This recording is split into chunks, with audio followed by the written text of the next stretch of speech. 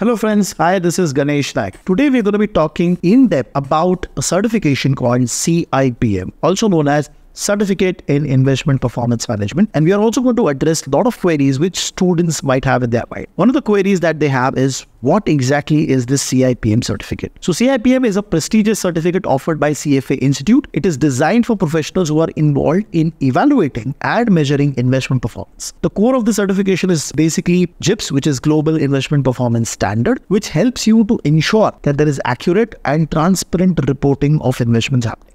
Who is this certification for? So CIPM certification is tailored for professionals into various roles, including they are somebody who is into investment performance analysis, somebody who is a consultant, somebody who is a portfolio manager, risk analyst, compliance officer, portfolio accountant, financial advisor, and also planners. How can it help you as a professional? So achieving CIPM certification can significantly enhance your career because it helps you to get skill set related to mastering analytical insights. It helps you to evaluate investment managers' performance and to stay updated on the performance of the evaluation techniques which are used in the investment industry. It is also a position that can be seen as an expert in the field of investment management, which emphasizes clear communication and ethical practices. Further, CIPM certification can help you to establish accountability, meeting fiduciary responsibility, and attracting new clients in your domain. What is it the certification has? So when you look at this program, the CIPM program, it consists of two levels. Level 1, also known as principal level, it involves a comprehensive examination of measuring and showcasing portfolio performance. This includes basically understanding how to collect investment performance correctly. The level 2, which is also known as the expert level, is going to go deeper into the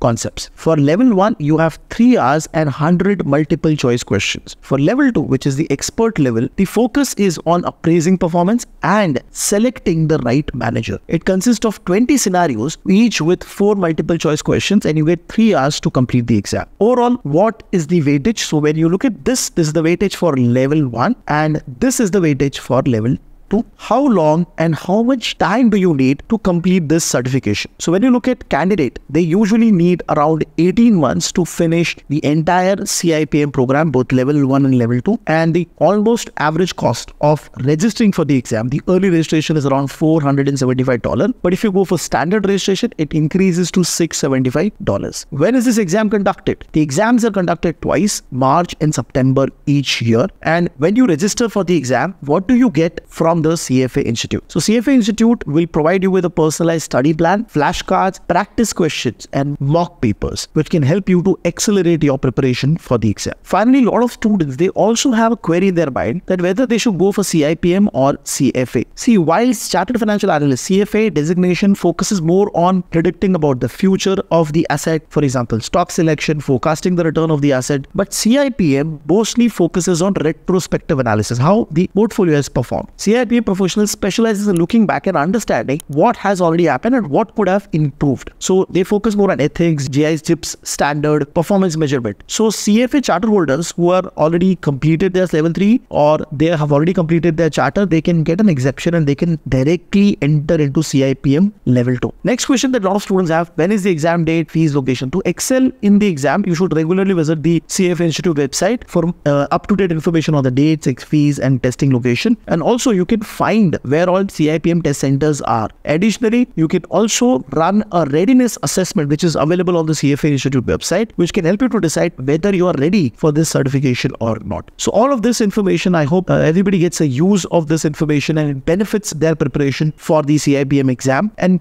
you can take a better decision by looking at this video for your preparation. Thank you.